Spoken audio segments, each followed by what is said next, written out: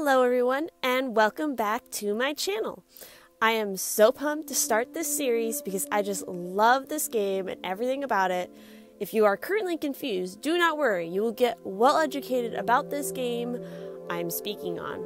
So, jumping into this, I am starting this off as hopefully one of many fan art series of videos to come on my channel, because I am definitely the proud member of many a fandom and I can gladly rant about all kinds of series. You just wait. But over the last few years, one of the series that has commanded my heart and is one of my favorites ever, I am of course speaking of a small app, otome/dating sim game called the Arcana. I will explain, but first, the very first piece I show at the beginning of this video is actually of one of the main characters from this game named Countess Nadia, which was the first of them that I drew for this series. But at the time, I did not think I would end up wanting to turn this into a video series here on my channel. A little bit of a bummer, but I will talk more about her at a later date. So, but for this video, I will give you guys my best non-spoiler review of the general story and all the reasons why I love this game. And hopefully I can speak a little bit more in depth about the character I'm currently working on for this video, our magical boy Asra. Also, if I mispronounce any names, that is just because I have a mush mouth. You will understand later on. Also, please note that I am in no way sponsored by see what I mean? Nyx Hydra to advertise their game. But if they wanted to sponsor me in my mush mouth, that would be pretty amazing. I also have linked the Arcana Amino group, which you can find me on. My username there and on any of the other Amino communities I'm a part of is the same as my Insta, which is Ciarra underscore 13. I'm also not sponsored by Amino in any way to promote any communities. I've just been on Amino for a very, very long time. Seriously long. With that out of the way, let me get into the overview of this game. So, as I mentioned, this is considered a kind of choose-your-own romance game.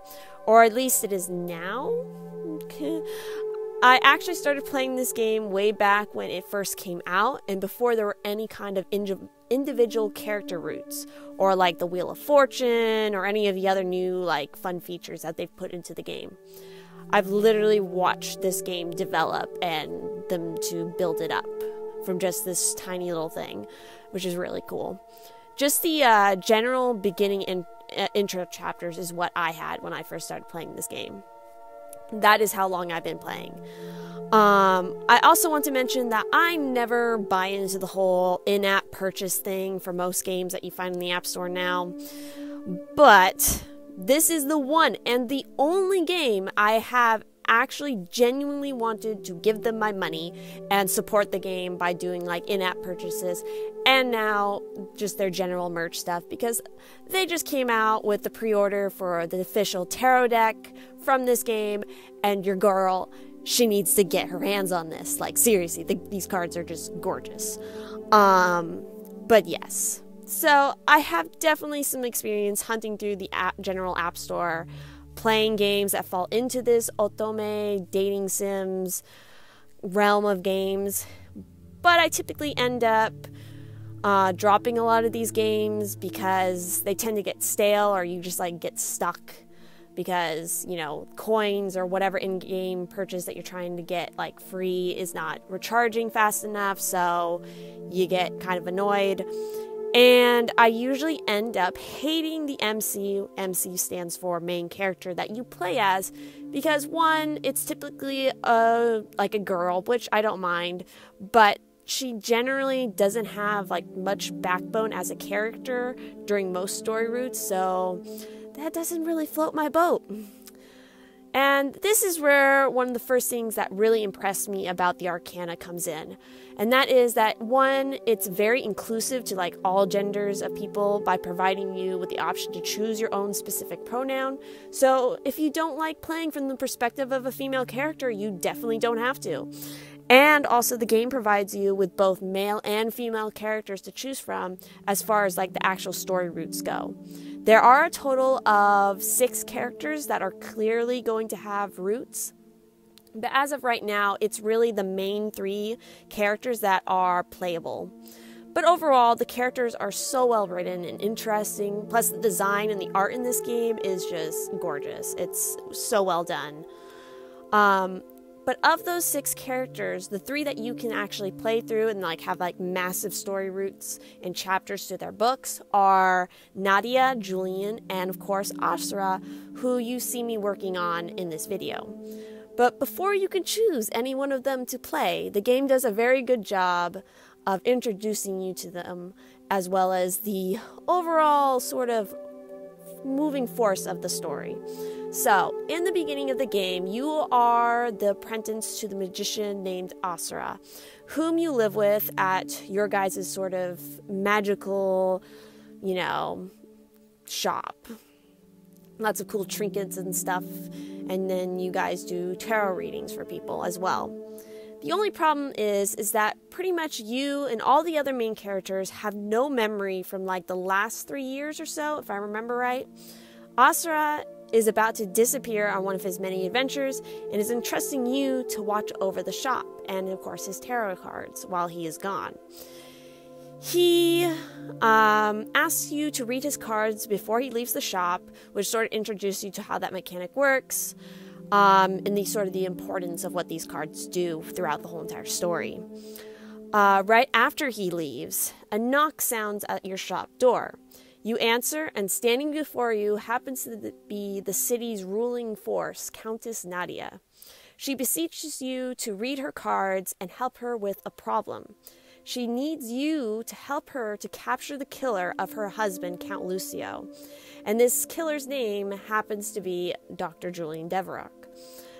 Does that or does that not sound interesting already? I mean, a murder mystery in a romance game, sign me up.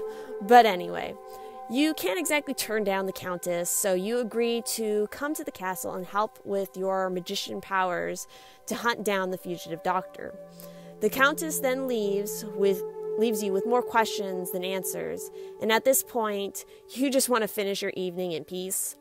That is when a masked intruder enters your shop, and this intruder just so happens to be Dr. Julian Deverock. You exchange words with him, and now you're even more confused. And I'll just say the story rolls on from there. I don't want to reveal too much because it's just such a fun story to play through. But with that said, I may spill some minor spoilers now because I do want to say a little bit more about Asra before ending this video.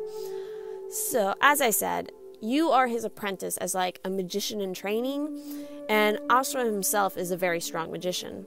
He also has a very adorable familiar named Faust, who is definitely best girl, and you cannot argue with me on this. But you see that I've added her on his shoulder in this piece that I'm working on. I will admit, though, I don't in any way hate Asra, but he was never my first choice to play through the story, definitely at the beginning when I first found this game.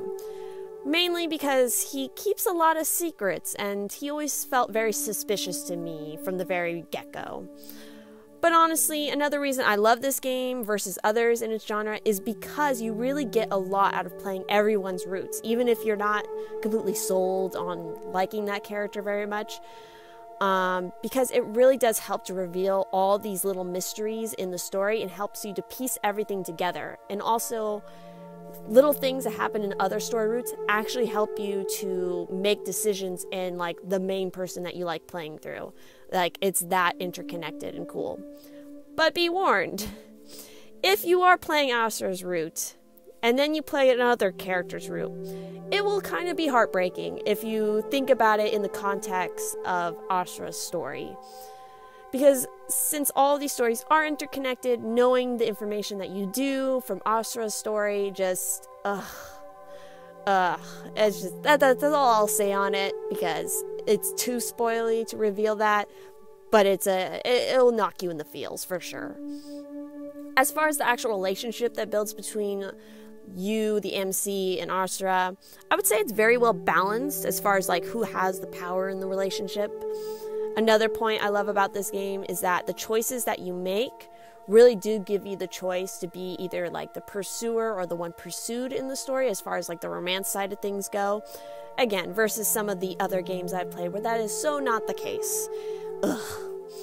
Overall, Asra is one character I've grown to really like and enjoy his story, as well as just his personality a lot, since he is very sassy, but also at times he has a very emotional side, maybe more so than I feel other characters show.